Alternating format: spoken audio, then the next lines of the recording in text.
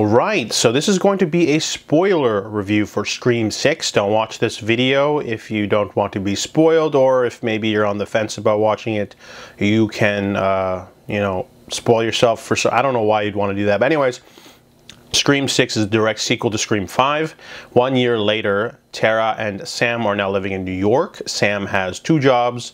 Tara's trying to party and just sort of forget everything. However, she's got her core 4, which is something they sort of push forward. The core 4 is 4 characters that survived Scream 5. So there's Mindy, Chad, the twins, Sam, and Tara. So the 4 of them are sort of like a tight-knit group, and they all actually moved to New York City, so they're sort of living there. But they all have new friends, though, new roommates, new lovers, new suspects. And so when they move over there, the film's opening starts off with a pretty violent kill. A woman is killed in an alley, and then that person is revealed to be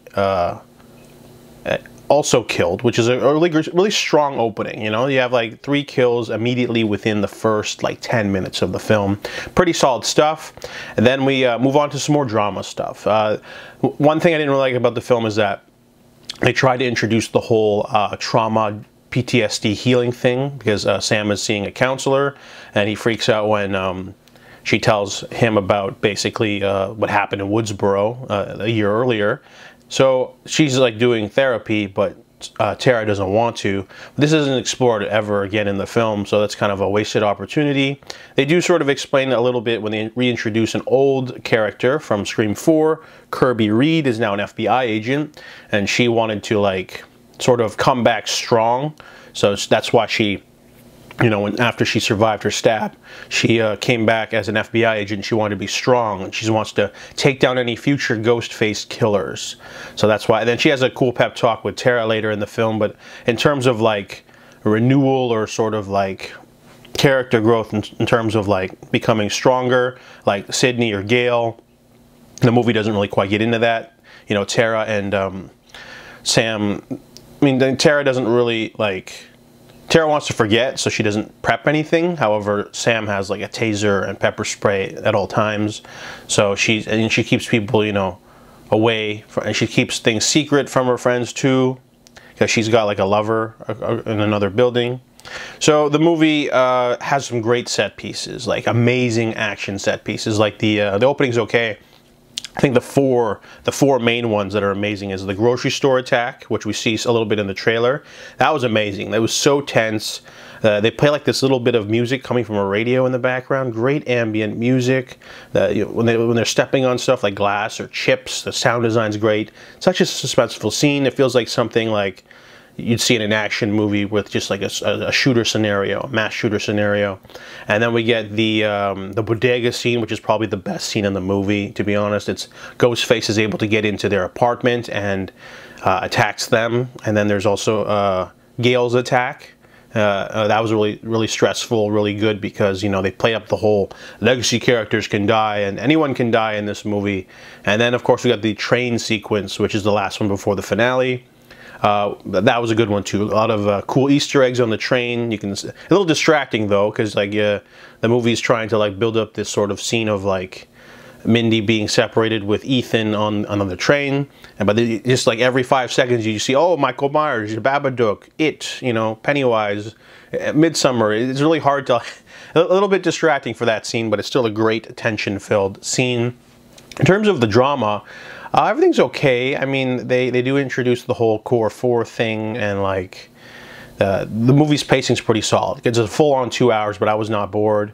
I think the biggest problem I had still was that they're still going on about the whole Sam is a psycho like her father legacy. I don't like that aspect, because remember, Samantha Carpenter's origin story is BS, because in reality, if Billy Loomis had an illegitimate daughter, he'd have to do it before he met Sydney, and the reason why he hates Sydney and wants to kill her is because her mother caused an affair with his father, and so like he has that bone to pick with her. But if he's doing the same thing with another woman too, and they're bringing back Skeet Ulrich again for like the small flashbacks, but they didn't do it right.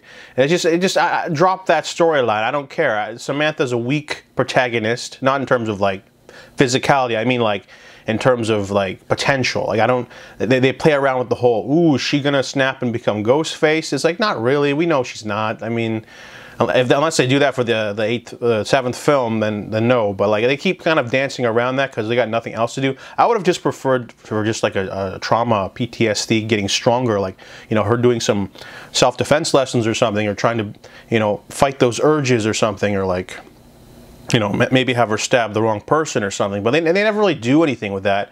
I feel Tara's really underused.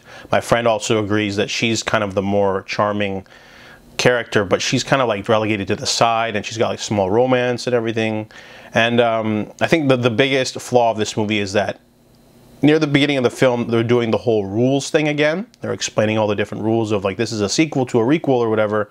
That means legacy characters could die. That means, you know, the core four could die. None of that happens. No one in this movie dies from the previous films, ever. Only new characters die, and it's really, by the end of the film, when you realize it, it just feels a little bit deflating, because, you know, it's almost like people start having plot armor. Like, I don't expect Sam or Tara to die, but they don't let anyone die.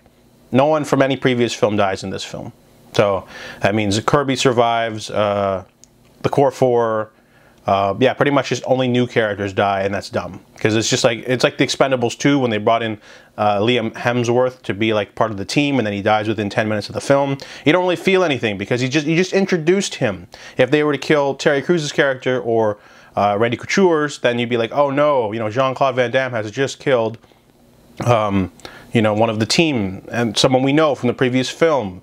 The stakes are now higher. But instead, it's like, oh, we brought in this new guy just to get him to, you know, take a knife to the chest.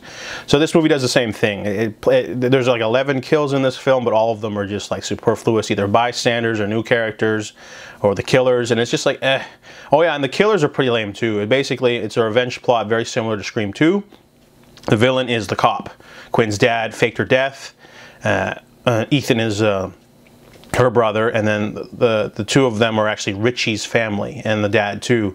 So they wanted to destroy Sam's life by creating the fake conspiracy theory online that she orchestrated the Scream 5 murders, and then that caused her to run away and move to New York. And they want to basically frame her for killing her sister, and for no reason really. It's stupid because earlier in the film they attacked them in a grocery store with a shotgun.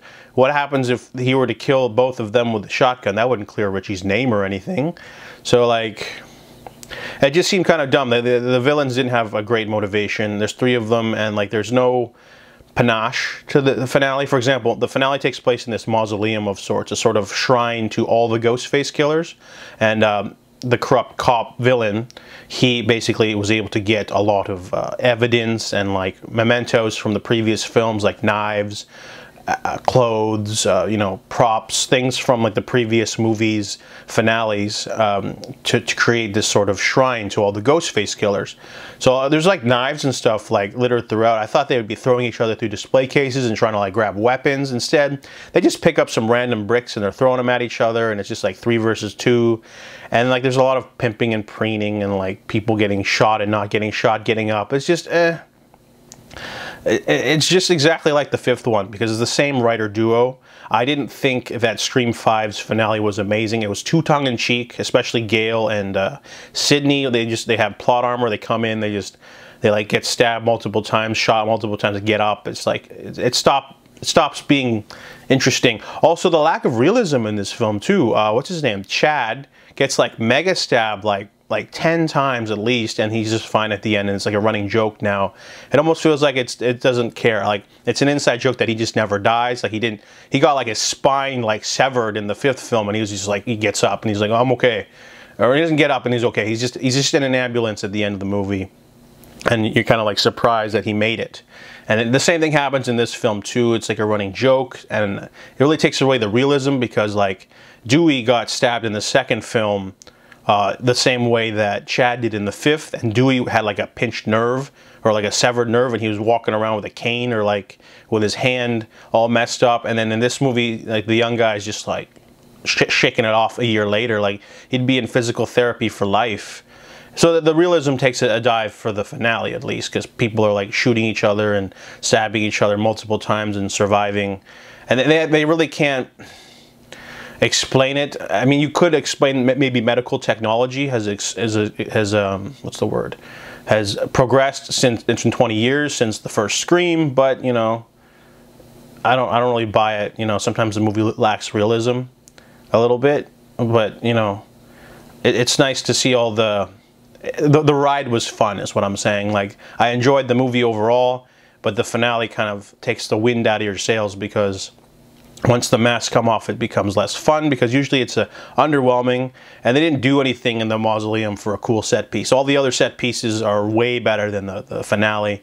So, you know, Scream 6 is a solid sequel, but it definitely does pull its punches, because it doesn't kill any like major characters. You know, it almost feels like just like a movie made as a placeholder. Like, nothing majorly big happens in this film. We're not going to have like a pregnant person in the next film. We're not going to have like a marriage or anything. We're not going to have a major death or anything. It just feels kind of like one of those sequels in the middle of a film that feels superfluous in a franchise, which is okay by me, because, you know, I would like to see more Scream films. I'm a huge fan, but that's just the way it is. So if you've seen my non-spoiler review, I gave it a 6.5, but I just want to get into more plot details, because, you know, I'm a huge fan of the franchise, and I just want to get some thoughts off my chest. So those are my thoughts on Scream 6.